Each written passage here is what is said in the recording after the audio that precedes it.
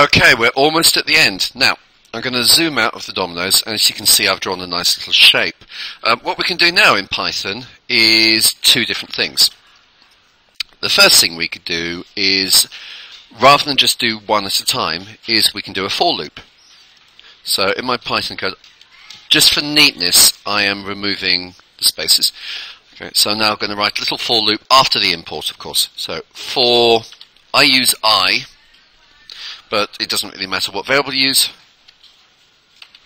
In range, in brackets, I'm going to start with 1 to 5. And don't forget that colon at the end, and also don't forget that you indent. So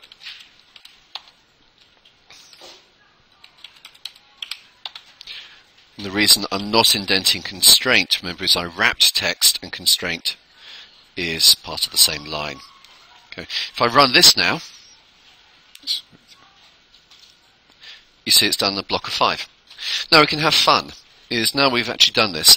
If I want it to go in a straight line, I can actually use the hash key to remove things like the rotate. So just in front of the BPY rotate, if I put the hash key and now run that, I get a straight line.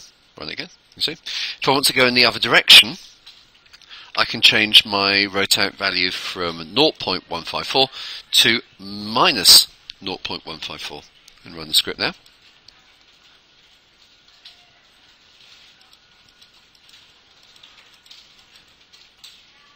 So I can actually start making some lovely shapes from the script just by changing a few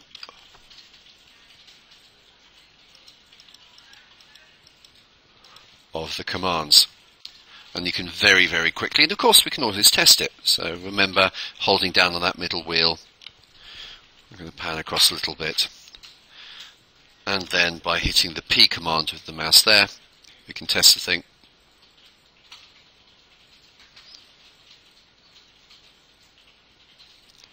And it works perfectly. So what I'd like you to do now is experiment, is try and make the best patterns you can by changing some of these variables. You might want to see if you can change it to a tighter rotate. You might want to see if you can change it to lesser rotate, the 1 to 5 to speed things up. See if you can do some really amazing patterns for me. Okay.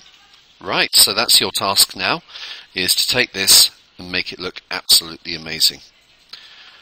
Alright, away you go.